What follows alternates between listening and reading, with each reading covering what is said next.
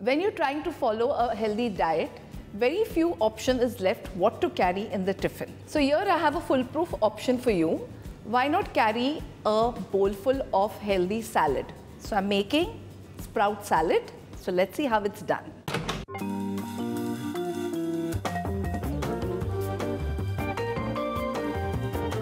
So as I said, it's loaded with protein. We have some sprouts. We have chana, which was sprout and boiled. We have some moong, some Kabuli chana, which is boiled again. All these things are soaked the previous night and then they are boiled. We'll add some tomatoes. This is some grated radish. Radish goes very well with sprouts, but if you don't like radish, you can add grated carrots.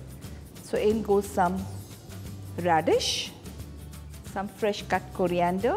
It's looking so colorful, have you noticed it? But it's very tasty too. Some pepper powder.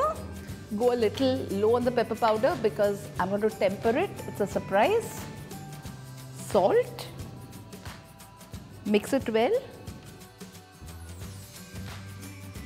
As I said, there's a twist to the salad and I'm tempering it and trying to make it a little Indianized by adding some green chillies. It's going to make it a little fiery, but vouch, it's going to be very tasty. Add some oil for the tempering. The oil is really gone hot. Let's add the mustard seeds. We have some finely chopped chilies, as I said. I'm making it a little interesting. And we have some hing. So the temper is nice and hot. Add it into the salad. You can see that it's smoking and all the flavors are getting into the salad. Give it a mix. I can get a lovely aroma of the hing and the mustard. Add some microgreens to make it more healthy, or you can add some bean sprout, but I'm adding these microgreens. After you add the microgreens, do not mix it for a long time. Let them just stay because they're very delicate. If you don't have the microgreens, you can add some basil or some baby spinach and make it healthy. Let's take it for serving.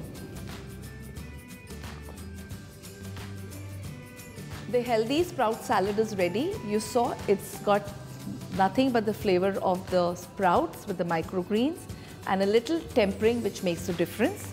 Not much oil has gone to it, so you can just stick to your diet.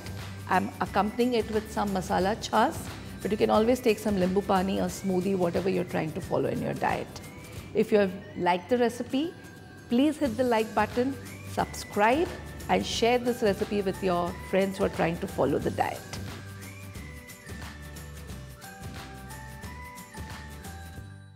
For more such delicious recipes, stay tuned to Sanjeev Kapoor Khazana.